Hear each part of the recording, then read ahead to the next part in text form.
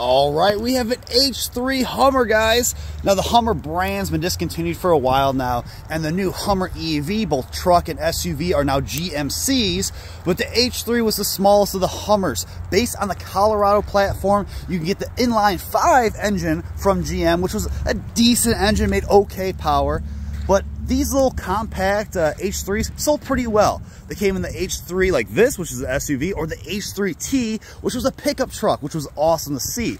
Now, if you really, really like these things and you want one, go for the Alpha. The Alpha would give you a V8 engine. It was really cool.